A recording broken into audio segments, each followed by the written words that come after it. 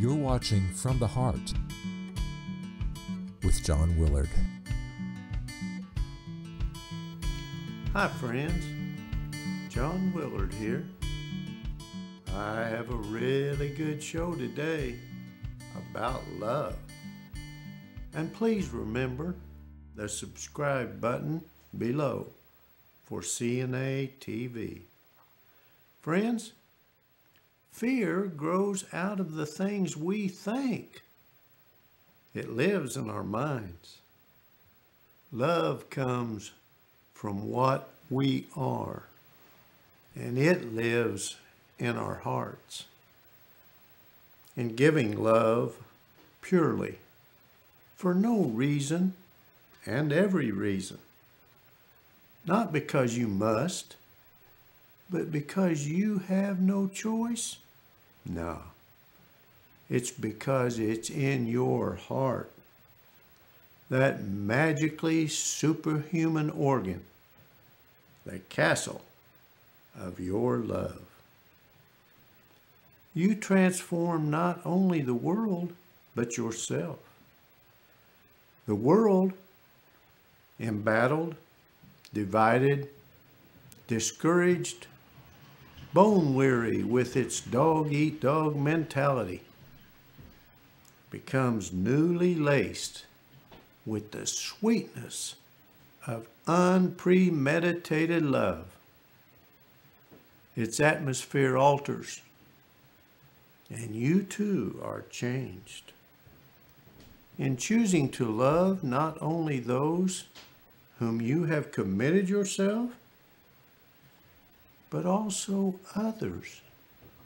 You understand that loving and being loved is the one true human vocation. In giving love, you share yourself with understanding that we are held in the web of life by the acts of kindness, the love that we give and receive. Love is the best thing in the world and the thing that lasts the longest. Love can last forever if you want. Love is more like a flower than a tree. The wrong things can hurt it so easily, but the right things can make it more beautiful than anything else that your life has ever known. Love is something to be treated as the best of all blessings and as your own little miracle that will keep coming true as long as you want it to. Of all the wonders this life on earth has to offer, none is greater to me than love. Love infuses life with meaning. It brings light where there was darkness and hope where there was despair.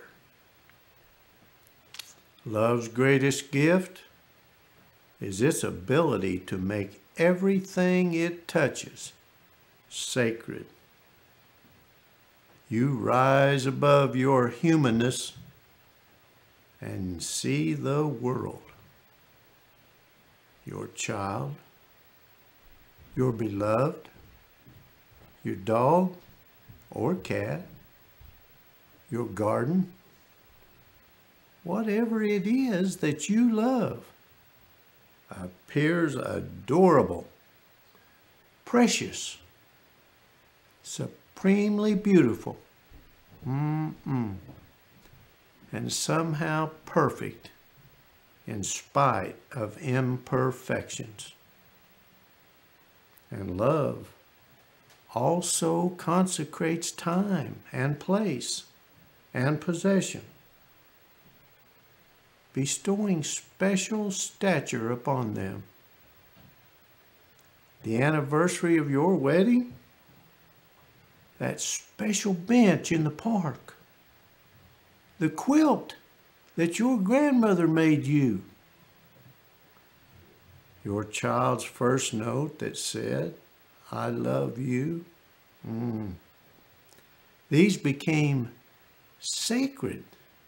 They're artifacts. They're commemorating the presence of love in your life. It's late at night, and you're sitting outside on your back porch, listening to the crickets, watching the stars. Your faithful dog, who's been your best friend for years, snuggles up alongside you and nuzzles his head under your arm.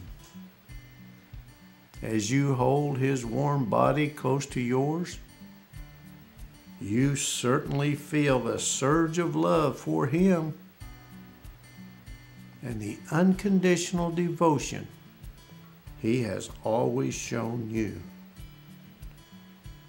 He raises his head, and for a long moment, he looks at you as if to say, "Yes, I feel it too." The night swallows both of you up into an eternal peace. And it seems that you are the only two beings on earth. This moment is all yours. This is the power of love. It takes you on a journey from separation to oneness. It penetrates the normal boundaries in which you live. In those very real moments of love, you turns into us, something infinitely more fulfilling than you alone. In this way, love creates an unlimited experience with no boundaries, no edges. It allows you to travel out of yourself.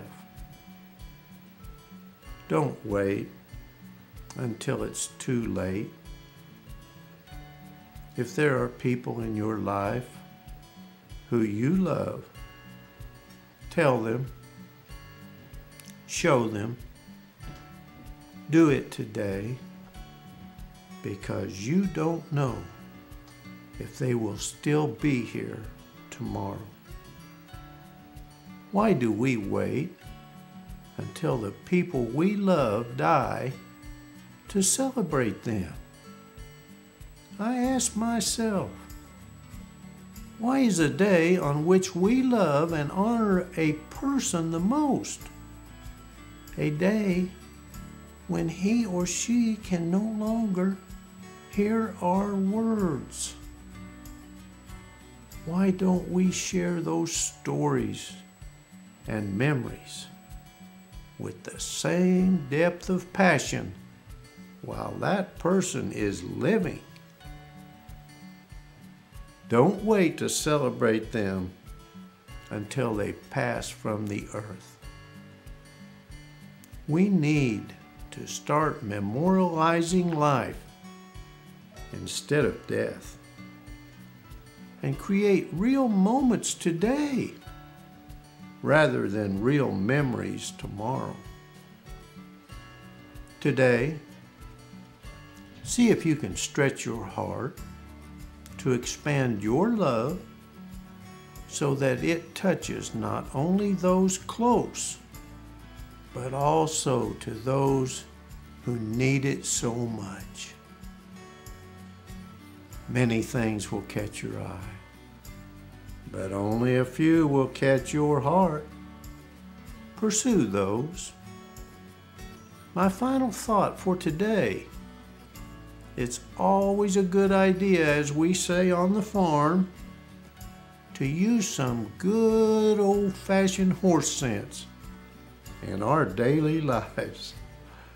For you folks not familiar with the term, it means to use good judgment and common sense and doing things consistently will always reap rewards. You can catch me on Twitter at John Willard 47. This is John Willard from the farm.